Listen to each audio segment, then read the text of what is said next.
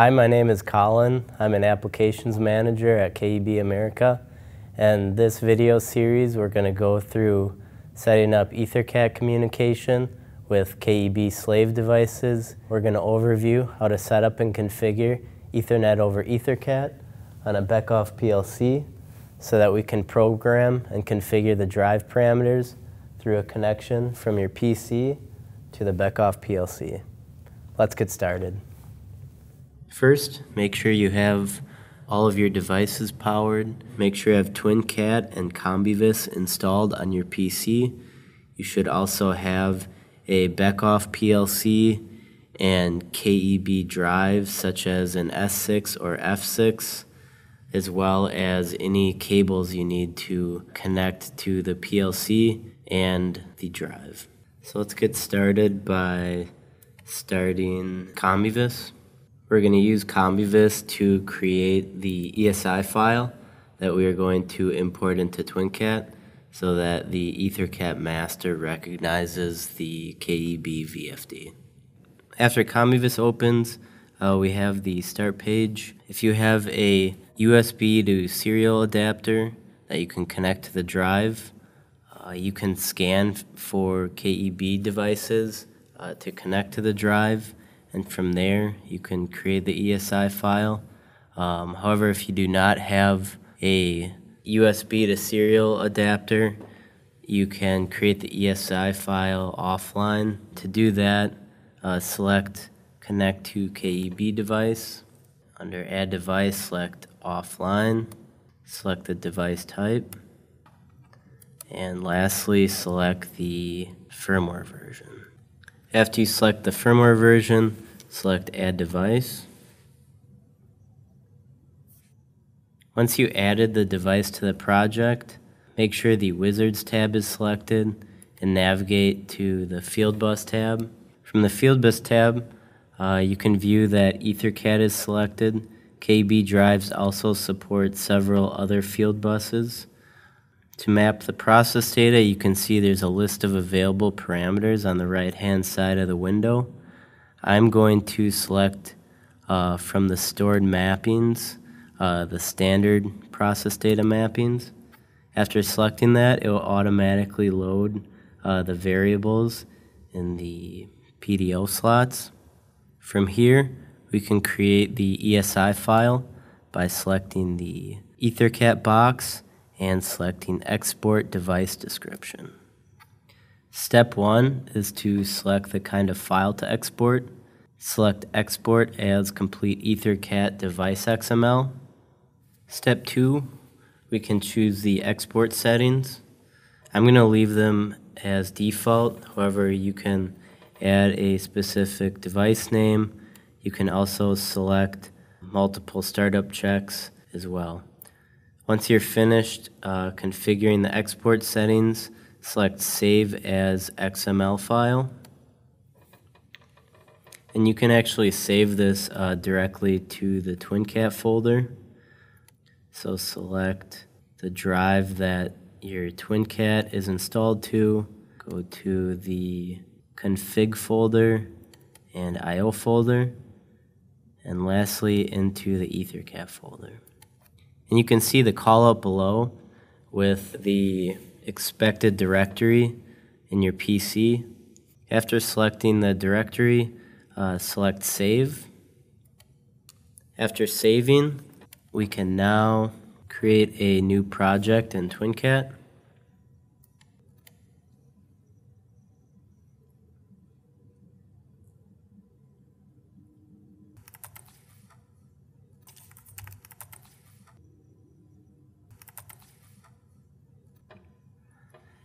After creating the project, we're first going to add the EtherCAT master to your device tree on the left side of your project. Under I/O and Devices, right-click and select Add New Item. Under the type EtherCAT, select EtherCAT master. I'll select CX only because that's a PLC I'm using. After adding the EtherCAT master, let's define a network adapter that's going to be used as the EtherCAT master. To do that, double-click on the EtherCAT object in the device tree, navigate to the Adapter tab, and select Search. Before you do this, make sure that your PC is properly connected to the PLC that you're using. To do this, you'll need to define a route to the PLC. This will not be covered in this video. Select the search box and you can see the interfaces found that are available to be used as the EtherCAT master. I'm going to use the X001 port on my PLC. Select OK. After selecting the correct adapter, let's add in the KEB drive to the EtherCAT master. Right-click and select Add New Item, and navigate to the KEB Automation KG section and insert the KEB drive. After inserting the KEB drive, there's an option to append the linked access. I will not do that. However, if this is required for your application, feel free to do so. After adding the KEB drive, I'm going to configure a few settings to enable Ethernet over EtherCAT.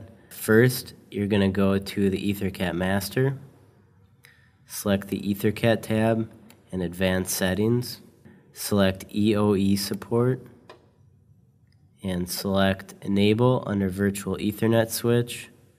Connect to TCP IP stack under Windows Network, and lastly select IP Enable Router under Windows IP Routing. The next step is to configure the EoE settings on the drive. Double-click on the drive in the device tree, select the EtherCAT tab and Advanced Settings, select Mailbox. In the Mailbox polling section, select Cyclic and define a cycle time. The cycle time will be how often the EtherCAT master polls the KEB drive for data. After defining the cycle time, expand the mailbox options and select EoE. First, make sure that the virtual Ethernet port box is checked. Then select the IP port and define an IP address that will be written to the KEB drive. Once you're done setting the IP address, select OK. After setting the EoE configuration settings, before we download the project, I'm going to link a few variables to the process data of the drive.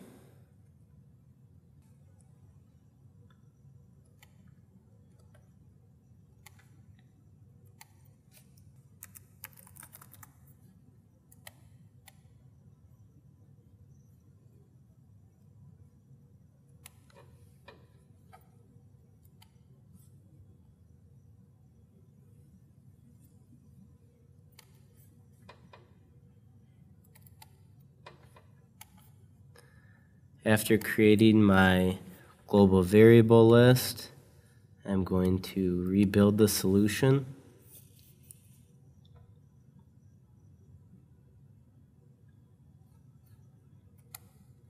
After compiling the solution, double-click on the KEB drive again, and under the Linked To column in the EtherCAT tab, link the process data.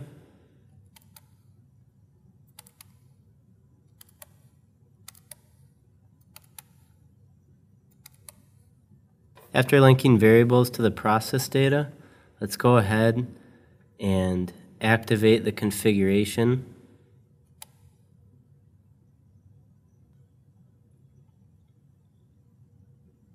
After activating the configuration, log into the PLC and run the project. As you can see, the process data is updating and the state of EtherCAT is operational.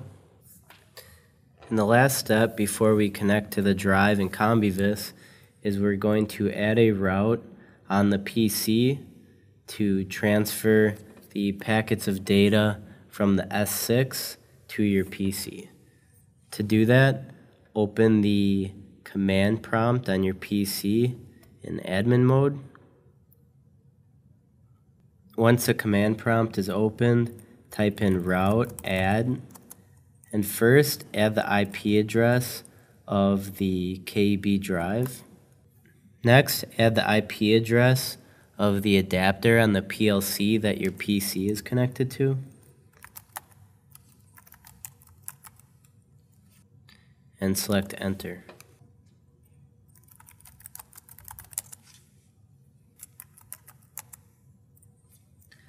After pressing enter, you should see the prompt OK. After that, confirm that you can reach the S6 drive, enter ping and the IP address of the S6. Okay, looks like we are connected, and the last step of this video is to connect to the drive in Combivis. We're going to reopen Combivis. I previously added an offline S6 device. I can now go back to that offline device and edit the communication settings to bring it online. Select the Communication Settings tab and select Edit Communication Settings. After opening that, select the UDP/IP section, enter the IP address of the S6, and after entering the IP address of the S6, you should see the drive automatically populate under the Found Devices box, and select Use This Device. After selecting Use This Device, you'll see on the left-hand side of the project the device name with a green connection symbol next to it. At this point, we can program the drive, and the EoE setup is complete.